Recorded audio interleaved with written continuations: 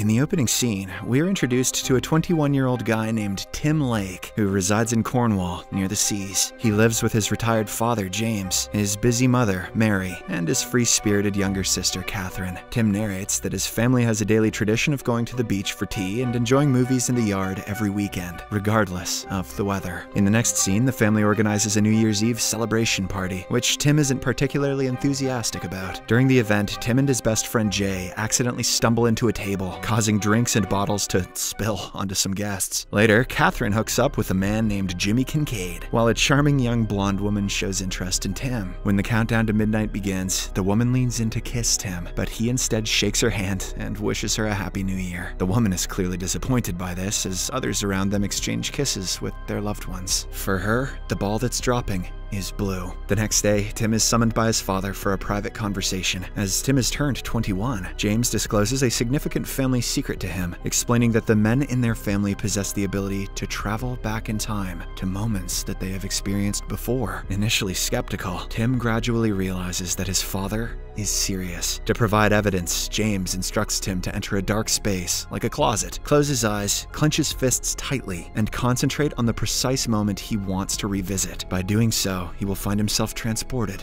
to that moment. Doubtful but intrigued, Tim enters the wardrobe in his bedroom to test this. He focuses on the previous day's party, and to his astonishment, finds himself wearing the same outfit from yesterday. Surprised by this newfound ability, Tim walks into the party once again, and this time, he avoids bumping into the table. When the midnight countdown commences, he confidently approaches the blonde woman and shares a satisfying kiss with her. Following this, Tim returns to the present and discusses more about the time-traveling ability with his father. James mentions that he has used this ability for many things in his life, but not for money or fame, but certainly to bang your mom many a time, Timmy. He also advises his son to do the same. Tim says okay, except for the mom part, and decides to utilize it to enhance his romantic life. As the summer season rolls around, Catherine's friend Charlotte pays her a visit, and Tim is instantly captivated by her. One day, while the girls are sunbathing, Charlotte asks Tim to apply sunscreen to her back. The shy nerd becomes excited at the opportunity, but when he squeezes the tube, an excessive amount of sunscreen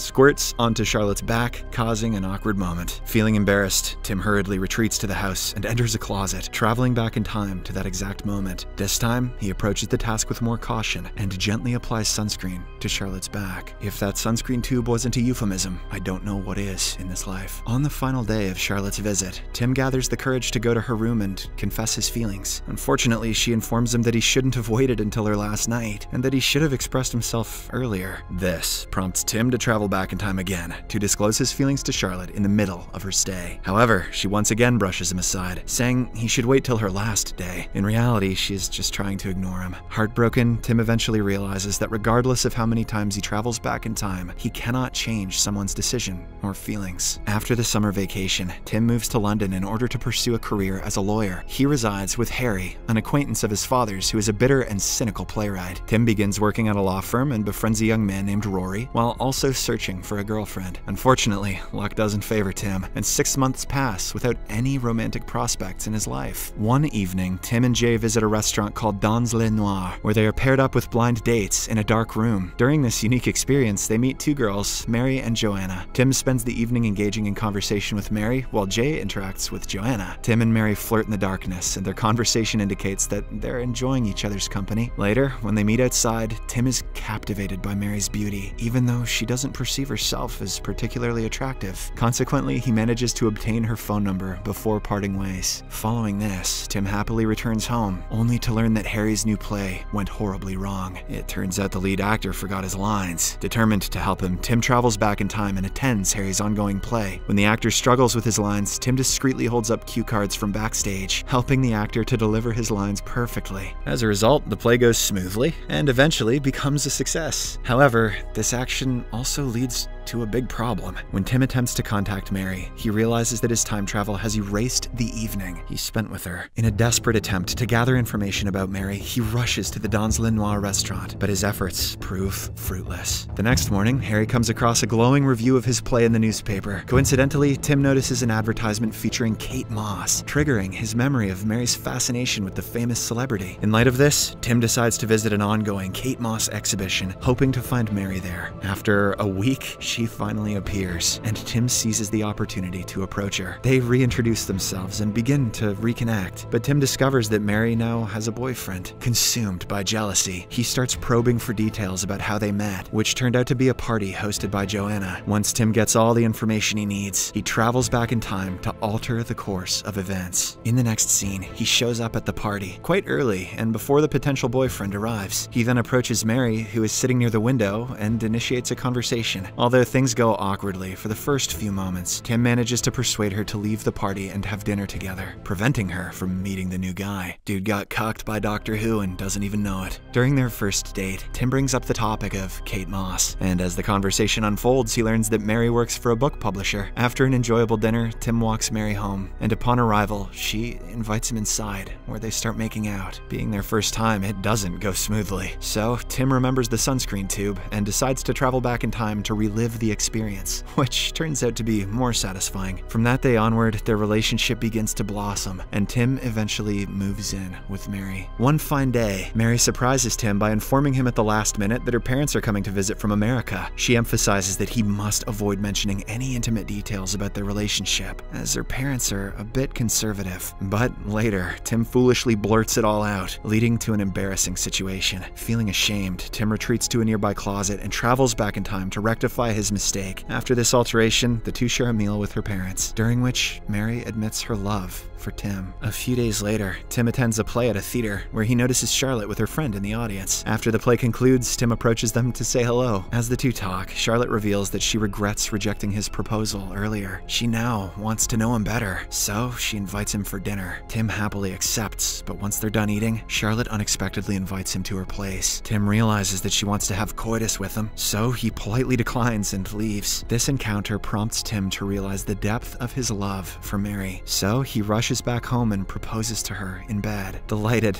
Mary joyfully accepts the proposal. The following summer, Tim and Mary visit his parents' home and introduce her to his family. In a very short period of time, Mary grows closer to Tim's family, who also develop a fondness for her. During a family dinner, Tim announces that they're marrying soon, and also shares the news of Mary's pregnancy, making everyone happy. The long-awaited wedding day finally arrives, and despite a storm disrupting the party venue, the ceremony is filled with romance and laughter. Rory, serving as the best man, delivers an awkward speech during the reception. In response, Tim travels back in time and chooses Harry as his best man. However, Harry's remarks turn out to be rude as well, prompting Tim to travel back once more and ultimately select his father, who manages to deliver a heartfelt speech befitting the occasion. A few months later, Mary gives birth to a beautiful baby girl, whom they name as Posey. Then, the family moves into their own new house. Despite their struggle with finances, Tim narrates that their happiness overrides any financial concerns. He also reflects that time travel is no longer necessary for him, as he now cherishes and embraces every moment of his life. The scene then switches to Posey's first birthday, where Tim's family, Harry, and Rory gather to celebrate, with the exception of Catherine. Shortly after, Jimmy shows up and tells them about Catherine, who is driving drunk after an argument with him. It turns out that Catherine has unfortunately met with an accident while she was on the way to Tim's place. Terrified, Tim quickly uses his time travel ability and saves his sister from her ill-fated journey. After the birthday party, Tim and Mary discuss Catherine's predicament. Tim realizes that merely saving her from the accident hasn't resolved the issues she faces, including problems with her boyfriend and her drinking habits. Therefore,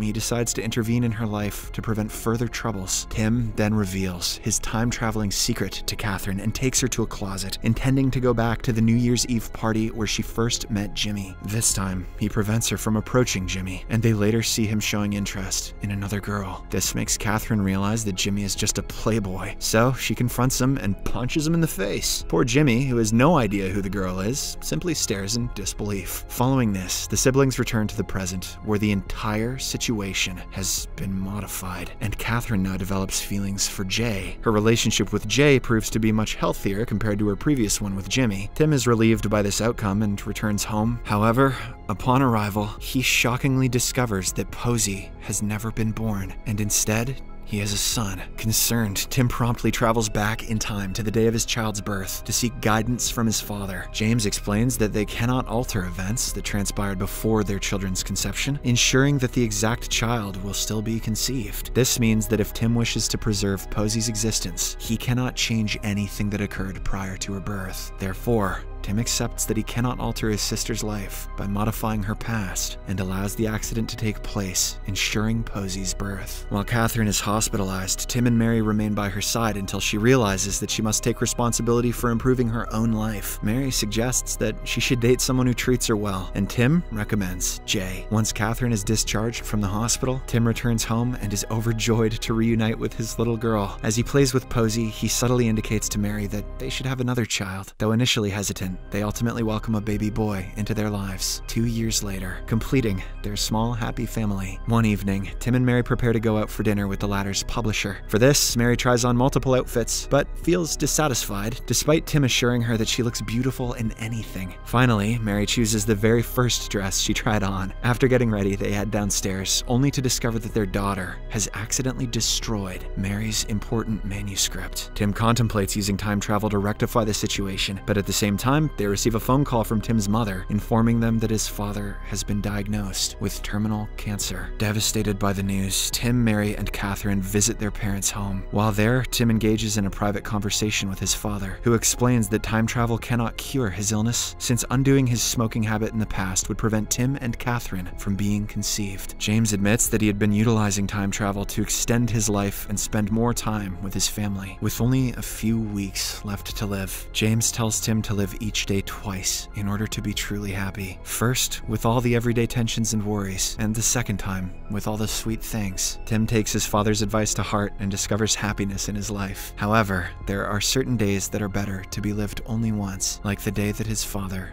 passes away. On the funeral day, as everyone prepares to say their final goodbyes, Tim, unwilling to bid farewell, travels back in time to spend a moment with his father. This provides him with a small measure of comfort, as he realizes he can always travel to the past whenever he misses his father. Several days after the funeral, Mary expresses her desire to have a third child. Tim initially hesitates because that would mean that he could no longer visit his late father. However, after thoughtful consideration, he realizes that his ultimate source of happiness lies in being a loving father himself with the woman that he loves. With this, he agrees to Mary's wish. As 9 months pass, Mary's due date approaches. Before the momentous occasion, Tim pays a final visit to his father and mentions that he won't be able to visit him anymore. In their final meeting, the father and son travel back in time to relive a cherished memory from Tim's early childhood, ensuring that they don't alter any experiences to preserve the integrity of the present. That was incredibly risky. Back to the present, Mary gives birth to a baby girl, and Tim gradually comes to terms with the loss of his father. Elsewhere, Catherine is shown with her own baby, having started a family with Jay. The movie concludes as Tim embraces his ordinary yet contented life, realizing the importance of living each day only once. From that point onward, he decides to stop using time travel, once and for all. It's a touching message, but if Timmy didn't have time-traveling abilities, he'd have never been this happy. So, I'm not sure what I'm supposed to do with it. Subscribe for more videos like this, turn on notifications, and leave a like to help the channel out. Thank you for watching.